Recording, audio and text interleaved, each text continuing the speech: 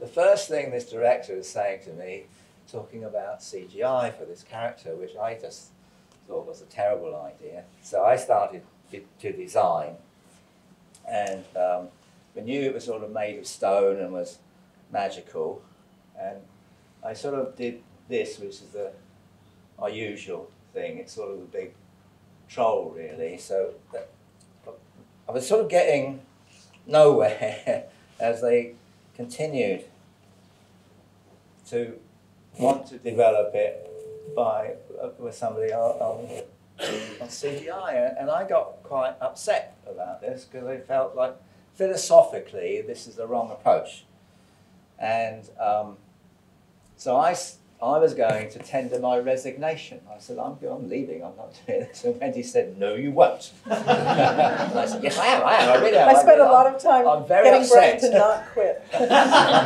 You will not be leaving. So I decided, well, okay, I'll stay. So I started to do, it doesn't really, like other things. Oops. Oh, there we go. And I thought, well, if they're going to do CGI, I'll just show off and do things. And I started. And I was still not getting anywhere with this. I was designing with little socks off here. And we're still getting there. And then I decided, well, okay, well, this time I'm really going to resign. And Wendy said, okay, but really, you're not. Luckily, what happened was, so this is my Star Wars version of it.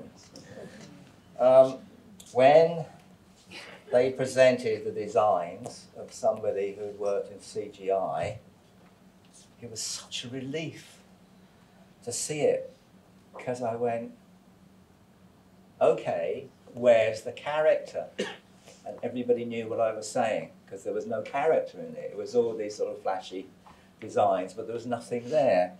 So then I got rather belligerent and said, well, I suggest, because I had numbered all my designs, we start at number 9 and 10 as a leaping off point, and we go from there and make it as a puppet. And for some bizarre reason, they agreed with me. And that's when we started to do, well, oh no, sorry, I just missed a vital bit out. In that moment, when I was so frustrated about it not being a puppet, I said, here's a hamburger. And it proved the point.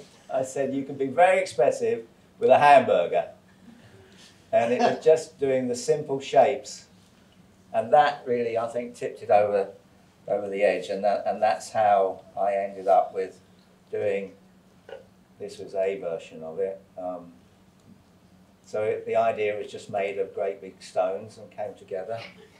And this was how it ended up.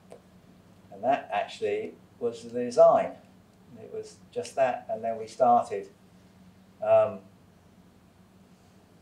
do a prototype, which was painfully slow, I have to say, to try and piece it all together.